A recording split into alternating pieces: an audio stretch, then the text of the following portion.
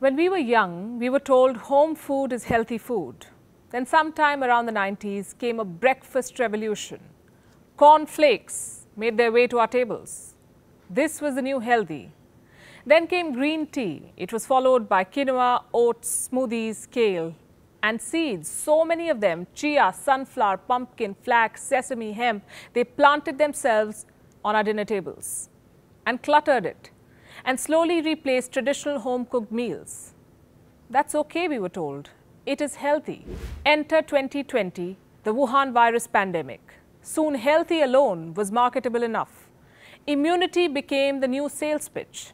So laddus, milkshakes, ice creams, everything started promising immunity. Hello and welcome to Gravitas Plus. I'm Palki Sharma Upadhyay. I'm not a doctor, but here's what I am. Logical. My logic and experience tells me that we are being fooled in the name of health and wellness. Why don't you open your Instagram? Search for health and wellness. You'll find 4.2 million posts. The search word health leads to 122 million posts. Healthy, 161 million posts. Healthy living, 30.5 million. Did you know that Pinterest now has a category called protein? That's the level of obsession with the idea of health. I'm all for being healthy. What I'm against is the flawed idea of health, the one that Instagram teaches us. We are told slim is healthy and healthy is slim. You see, we humans have never been more insecure about our bodies than we are today. And this mindset is not helping us. The only thing it's helping is the market. The global health and wellness industry is currently worth $4.2 trillion. It represents 5.3% of the global economic output. How did it get here? By selling us shortcuts to becoming healthy. Let me give you an example. Green tea, the highest selling wellness product. As of 2019, the global green tea market was worth $18.4 billion. This tea is considered the elixir to health. 3 cups of green tea a day and you're superhuman. You can burn fat, prevent diabetes, improve your brain functions and prevent cancer. Really? If green tea could prevent cancer, our cancer researchers would be vacationing in Tuscany with a glass of fine red wine. Green tea cannot make you lose weight. Trust me, I've tried it. What it can do is improve your metabolism, which, by the way, almost any tea can. Black, blue, oolong, matcha, English breakfast, Earl Grey, Duke of Northampton. Coming to green tea's antioxidant properties, well, science says that the theaflavins in black tea and the catechins in green tea are equally effective. So should you drink green tea? Sure, but don't count on it for losing weight. Here's what else you should not count on. Gluten-free. These products are such a fad. Wellness bloggers tell us that gluten-free is the secret to becoming healthy. What does science say? Gluten is a mixture of proteins like gliadin and glutenin. Where is it found? In carbohydrates, wheat, barley, rye. Are any of these bad for our health? No, they aren't. There is no need for us to buy gluten-free products unless we have celiac disease or are gluten sensitive. Less than 5% of the UK's population has problem with gluten, but 12% of the population has gone gluten-free.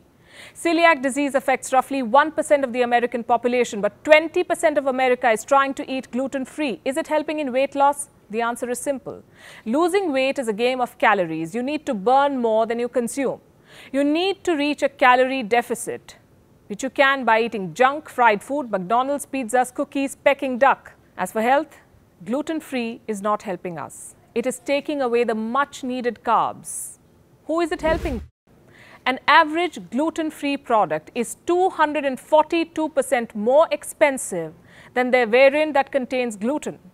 In 3 years, the global gluten-free market is expected to touch $6.47 billion. By 2027, it is projected to cross $43.65 billion. Here's what else is fooling us. These cartons. Most of us have had cow milk all our lives, but now we are being told that cow milk makes us fat. Instagram influencers too are selling this idea. Why? So that these alternatives find a place in your fridge. The global almond milk market is expected to reach $13.3 billion by 2025. Soy milk market, $23.2 billion. Apparently, they're healthier than cow milk. Is there science behind it? Composition-wise, there is no proof that soy or almond milk is healthier than cow milk. When it comes to nutrition density and protein content, cow milk wins the race. Clearly, this is the healthier option. There is no need to pick up that soy or almond milk carton unless you are vegan or lactose intolerant. Here's another product. Protein powder. These tubs are as heavy as dumbbell and they cost as much as gold. YouTubers say, go for it. It's worth the investment. Well, they are being paid to say so. But why are we drinking these? What you need to understand is protein powder is a supplement. It comes into play if you fail to reach your daily protein goal. For a woman, it's 46 grams. For a man, it's 56. You can meet this target by eating eggs, nuts, milk, chicken, soy chunks.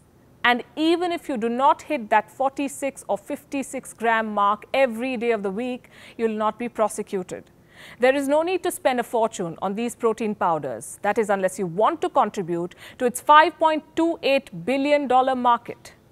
Those selling protein powders will not tell you about the risk associated with it. What are its long-term effects? No one knows. These products are too new. Here's what else is not necessarily healthy.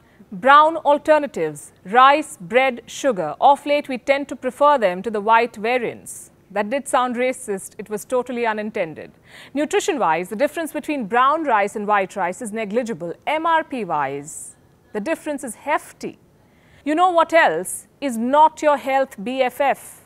Healthy snack. Low-cal, fat-free, baked not fried, air-fried, cholesterol-free. None of these claims matter. Ingredients do. Many low-fat snacks have added sugar. They hide controversial ingredients under technical names. I'll give you examples. In Europe, it will be hard to find MSG on ingredient list. It will be masked under E621. Carrageenan will be called E407. If you read these ingredients carefully, you will also find that many ready-made yogurts have as much sugar as a candy bar. The so-called protein bars have all kinds of unhealthy ingredients. Vegetable chips, they can be as bad as your potato chips, which technically is also a vegetable. Did you know a product is allowed to label itself trans fat free if it adheres to the 0.5 gram cap? Welcome to false advertising. Here's another one, vitamin water. It claims to be healthier than soda. Vitamin plus water equals to all you need. What most of us need is a reality check. Each bottle of vitamin water contains 8 teaspoons of sugar. Advertisement, packaging, advice, they can all be bought. Turns out studies too are up for grabs. Did you know that the sugar industry funded a research that downplayed the risk of sugar and painted fat as the devil? This was in the 1960s. We found out about it only recently. Beverage company POM Wonderful paid $35 million for studies that claimed POM products could prevent the risk of heart diseases and prostate cancer. Coca-Cola paid scientists too. For what? To push the message that exercise was a more effective weight loss tool than cutting down on food and drinks.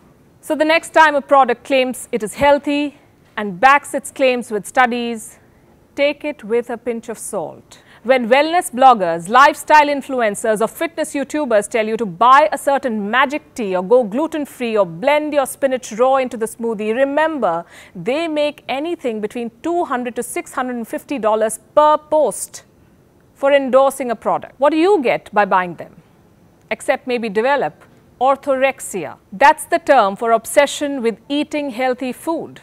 You see, social media and its target marketing is a danger to public health. A lot of us have fallen for it. Many of us have recovered. Years of healthy food obsession and spending a fortune later, here's what I have concluded. Home food is health food. Home food is the only tried and tested superfood. If you want to lose weight, aim for a calorie deficit. If you want to be healthy, eat a balanced diet. Remember, food is not your enemy. Self-doubt and false advertising are.